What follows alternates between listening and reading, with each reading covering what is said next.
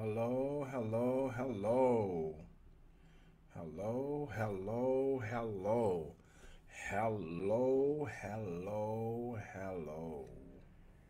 Hello, hello, hello.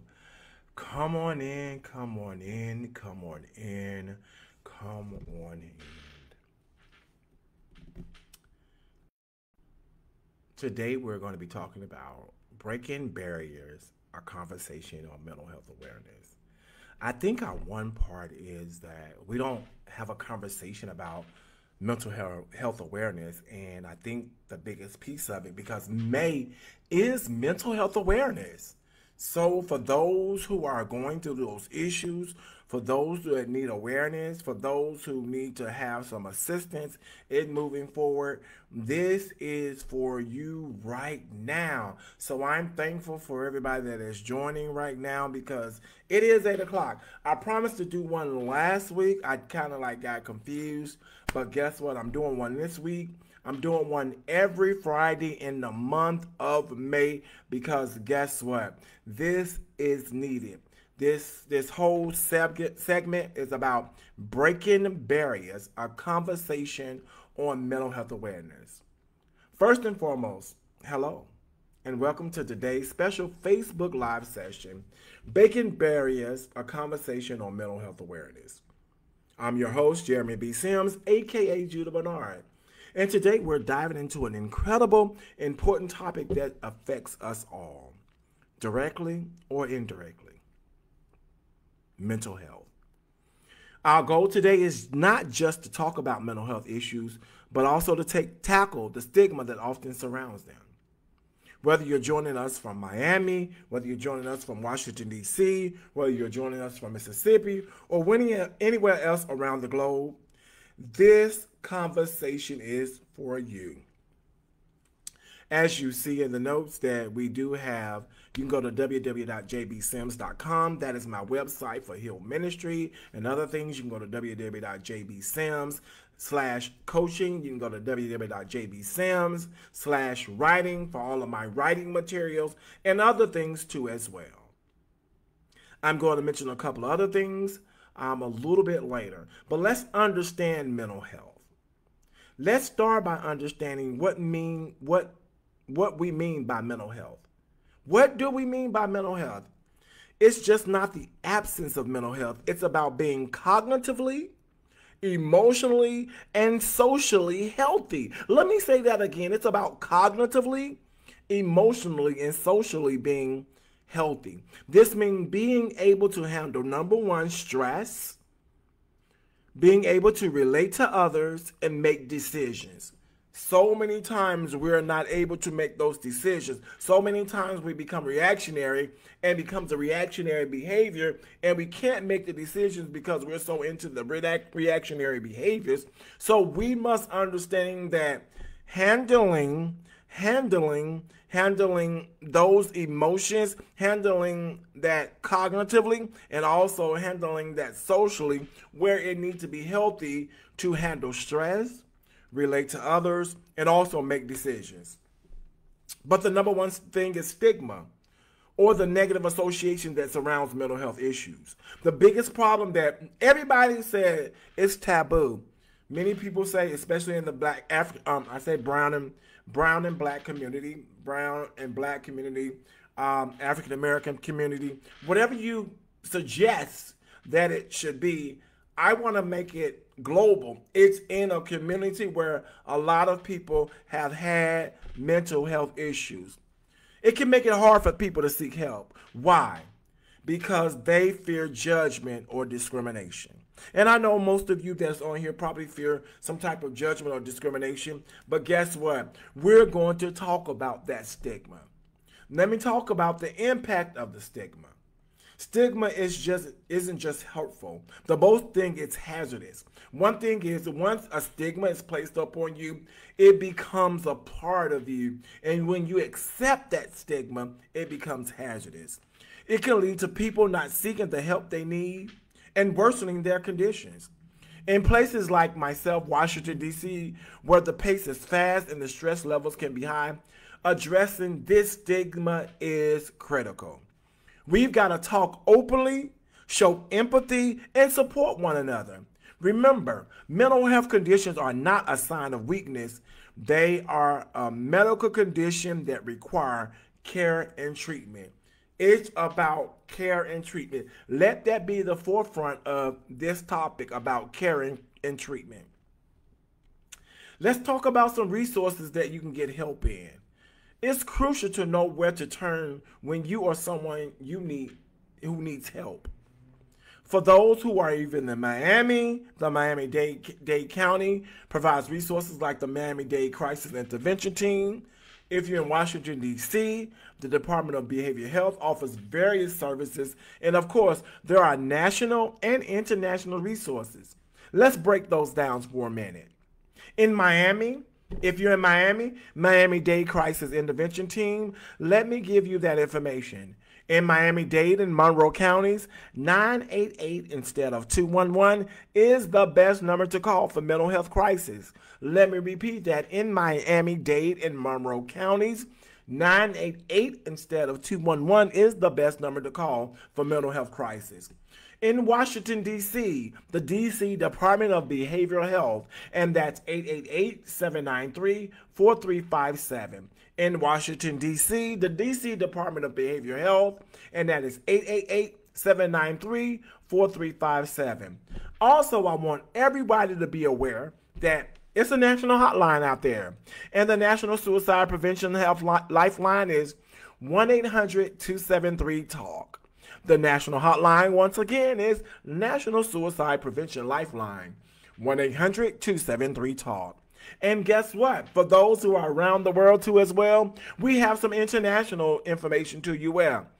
It's Befrienders Worldwide, and that website link is Befrienders. That's B as in boy, E as in Everett, F as in Frank, R as in Right, I as in Igloo, E as in Everett, N as in Nancy, D as in Dog, E as in Everett, R as in Right, S as in Sam.org. And that's the International Befrienders Worldwide.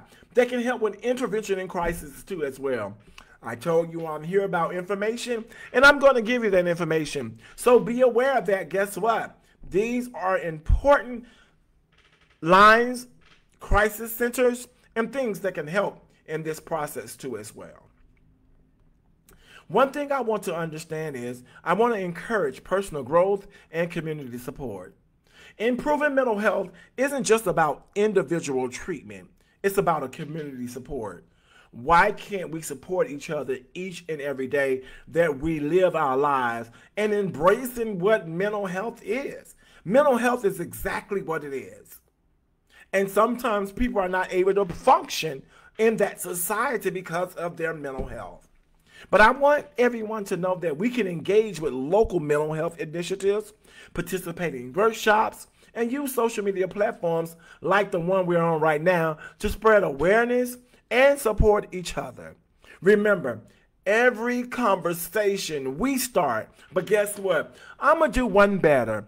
Every conversation you start, every story you share helps to break down the barriers of stigma. So let's start sharing those stories. Let's start making those conversations applicable in every environment so we can help to break down the barriers of stigma. As I conclude today, and I don't want to be just brief, but I want to make sure that we have information that is globally available to anyone. I'm concluding this part of it, but I want to make a grand introduction after that. I want to thank you for joining today's conversation, but remember, mental health is a journey, not a destination. Let me say that again. Mental health is a journey. It's not a destination. That means it's a continuing effort. It's a continuing opportunity. And what does that mean? That we need to work together to create environments that support mental health awareness and treatment. Keep the conversation going. Why don't you? Check on your loved ones and don't hesitate to seek help when needed. I want you to thank you and take care. But moving forward and on to the next, because I don't want to just harp on mental health, I want to make a brand new announcement that I'm actually an author of 5 children's books. I have just been working very, very, very, very hard on these children books, and now I have the final copies. I don't know if anybody else has anything. Let me go back. Do anybody else have any conversations or chat or questions about the mental health segment we just did? Let's do that. So if you have some, make sure you put it in the comment section and we'll discuss that right quick.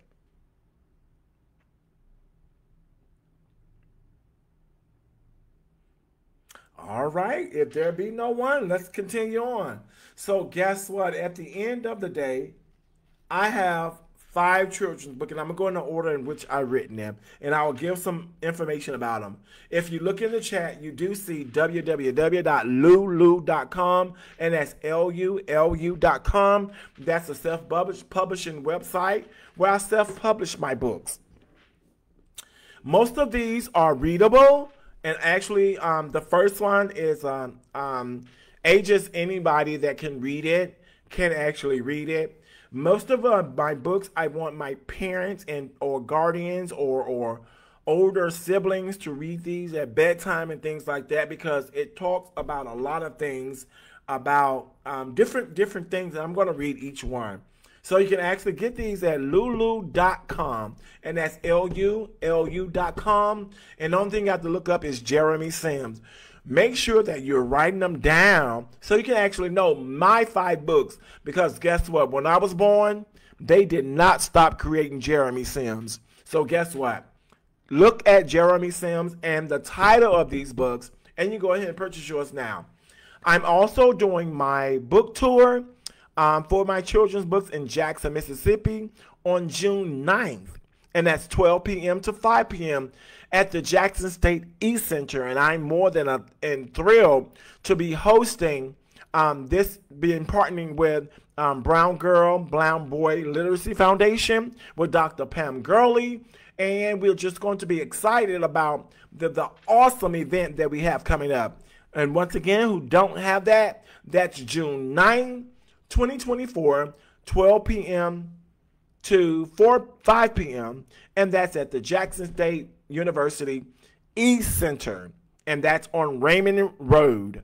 So definitely go ahead and get your tickets. You can go to Brown Girl, Brown Boy Literacy Foundation. Google that. And you can actually get your tickets. And if you don't have them, they're free tickets. So any kid, any adult, we have so many activities that's going on. It's just going to be so amazing. So these are my actual books that I will be showing. My first one is In Our Hands, Building a World of Kindness.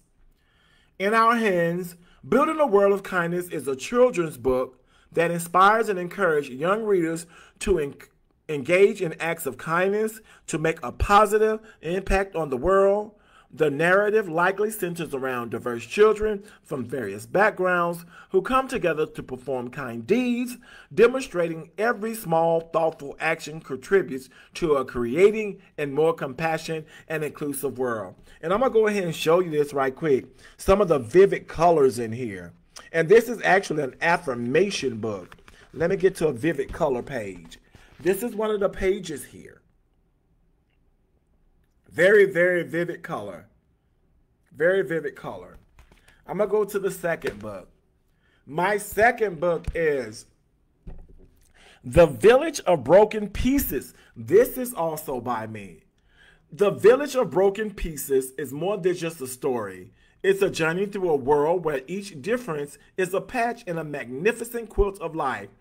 Perfect for young readers. This tale will teach the values of diversity, the importance of empathy, and the unbeatable strength of a community united. So curl up with this book and let yourself be wrapped in the warmth of a story that celebrates the imperfect, cherishes the unique, and marvels at the magic of coming together.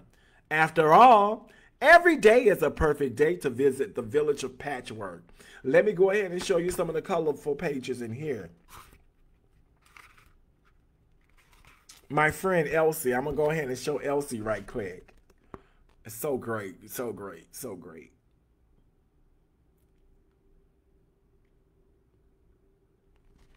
All right, I'm going to go to the next one. Every little kid asks why, right? Why is a vibrant children's book that takes readers on an enhancing journey through the eyes of Charlie. And I want everybody to know that this is a very diverse book, so everybody can be Charlie and their diverse group of friends. United by the joy of discovery and propelled by the endless dance of curiosity, the young explorers traverse through mysterious caves, expansive forests, and the vast ocean, each step fueled by their quest to understand the world around them. Through captivating illustrations and compelling storytelling, Why celebrates the power of questions, not just to seek answers, but to forge connections and open doors to new adventures. It reminds us that curiosity not only leads to knowledge, but also unites us in the shared experience of exploring the unknown. With every page, children are invited to join this dance of curiosity, a dance that promises to lead them to the furthest corners of the imagination and beyond, fostering a lifelong love for learning and discovery. Let me go ahead and show you one of the colorful, vibrant pages.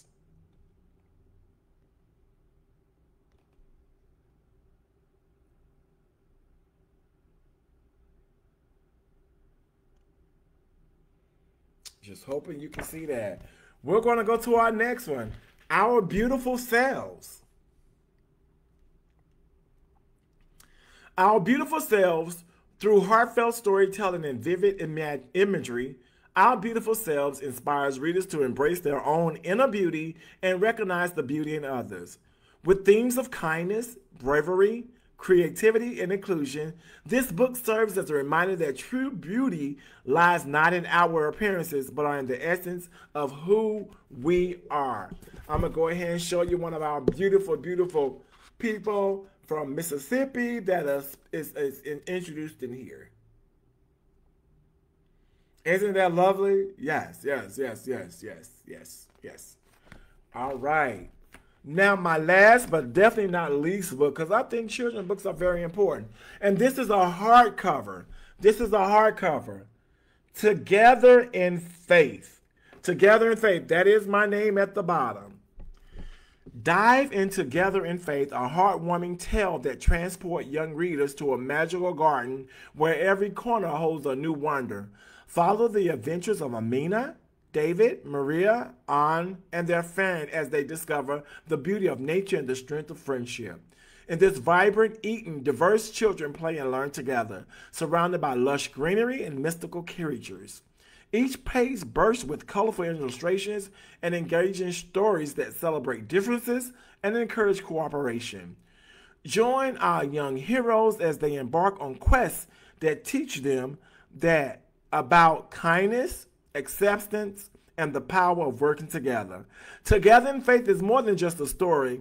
It's a journey into a world where faith binds everyone in harmony and love, perfect for bedtime stories and classroom readings. This book nurtures young minds to appreciate the world's diversity and the values that connect us all. Let me go ahead and get this in here. And this is one of our characters right here. And this is Amina with a hijab on.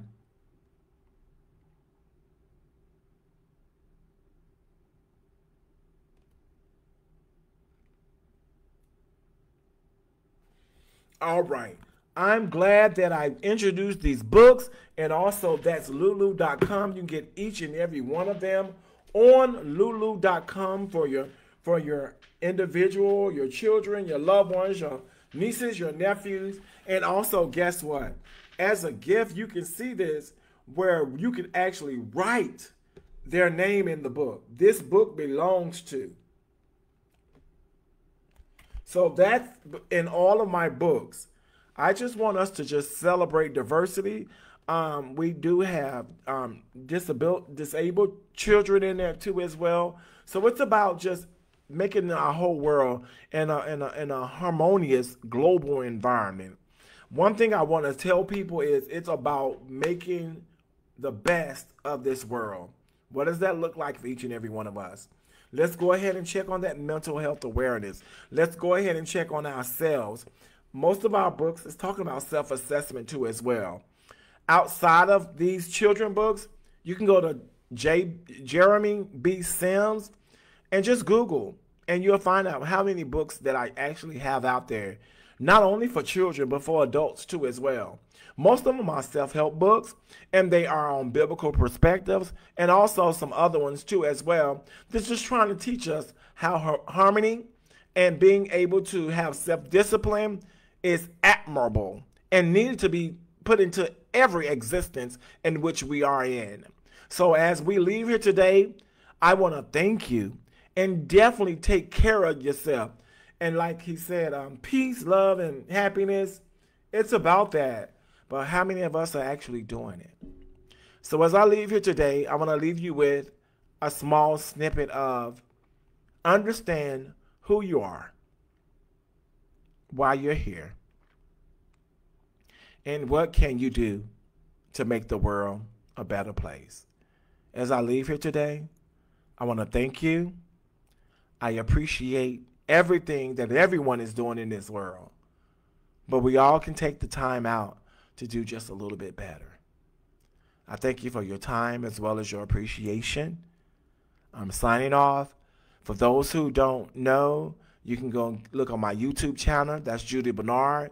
I will drop this. It will drop on Sunday. As you can see it again. If you have questions, please don't forget to DM me on any social media platform. Instagram is The Rise Creating Your Voice. Facebook is Judah Bernard. I do speaking engagements. I do a lot of things. But my thing is be able to get to know me on the real. And I think people really don't know me. And I'm just not starting out because I've been in this business about 20 years. I'm also getting a Presidential Lifetime Achievement Award on May 25th in Tampa, Florida. I'm sorry the tickets are sold out, but guess what? It's because of you listening. It's because of you sharing. It's about you sharing your stories. It's about us coming together as one as we build a community and a community of support to engage those who are going through mental health issues. Not heal, but provide wellness for them. I thank you for the time. Peace, love, and happiness. Have a great night.